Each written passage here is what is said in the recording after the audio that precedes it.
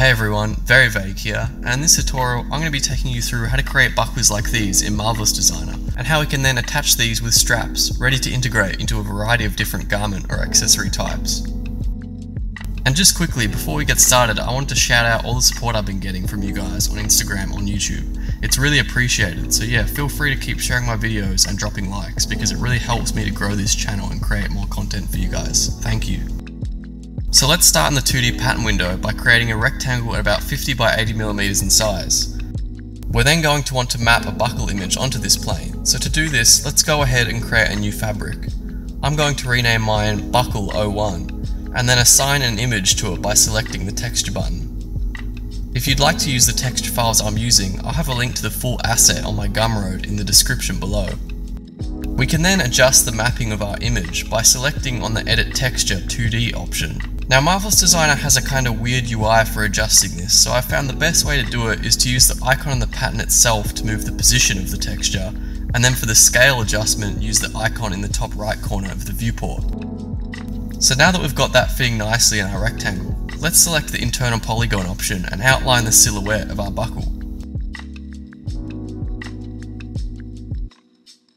Once complete, we can pop up our quick menu using the middle mouse button and select Cut to separate our buckle from the rectangle and delete. We can now give our buckle shape a thickness by going into the fabric properties and changing the preset to Trim Full Grain Leather and adjusting the thickness to something around 10. We can also adjust the curvature of this extrusion by going into our curved side geometry settings and moving the slider to our liking. In my case, I found 26 gave me the best result. Next, we're going to create two internal lines, one for each slot in our buckle. This will act as the sewing line which will attach our belt or strap to the buckle.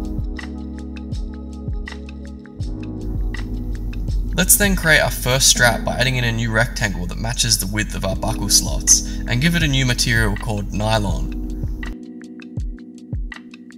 We can then change the physical property preset to nylon canvas and adjust the thickness to about 1. We can then position this in place and copy in another one that will go on the top side of the buckle. Next, I'm going to add in a secondary buckle, which I think is referred to as a ladder lock style buckle or something, but I'm not really sure. But yeah, for this we're just going to repeat the same process we did with the first one, so creating a new more square shaped pattern that we'll then assign a new fabric to. I just labelled mine Buckle 02 and gave it the same presets and thickness as our first one.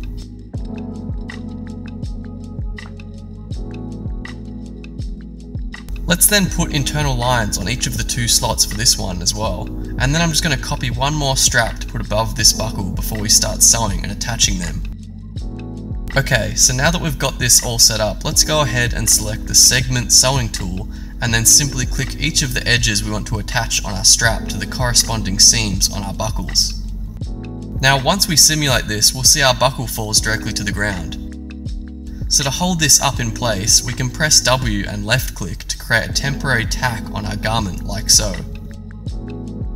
You'll also notice our simulation is looking a bit low quality, so to change this, let's go ahead and change the particle distance on all garments from 20 to 5, and change the additional thickness collision option from 2.5 to something like, say, 0.1. Now you can see we're getting a much cleaner result. So now I'm just going to add in some additional details on the strap elements to make it more closely resemble how they would typically look in real life. So this mostly comprised of just copy and pasting my existing straps and resizing them. I then added in matching internal lines to the body straps so that I could then sew these new elements on top of them.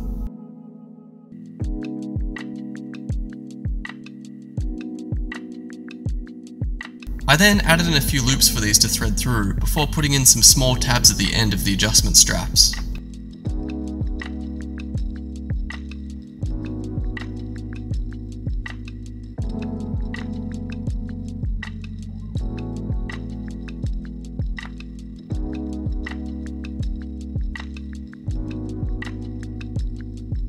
The last thing we're going to do, which will really help add that extra bit of realism, will be the stitching.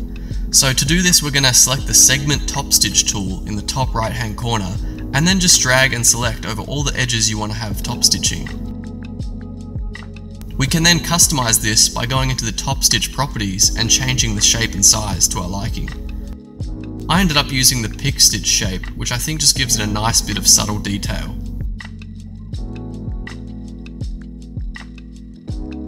And there we have it, guys. Now, as you can see, we've got a fully dynamic buckle and strap system that when we simulate has the proper physics we would expect from something like this in real life. So we can now copy this project into other files and start getting creative with how we choose to use it. And we can adjust the length and width of the straps in the 2D pattern window to get it to match whatever garment we're working on. And if we were to then take this into Blender, we can easily adjust the material settings in our shader editor window. And because I used a PNG image texture with transparency, I simply plug this into the alpha node on my principled BSDF shader, and the buckle becomes transparent in the strap holes like it was in our Marvelous Designer file. Thanks for watching, guys, and look forward to seeing you in the next video. Cheers!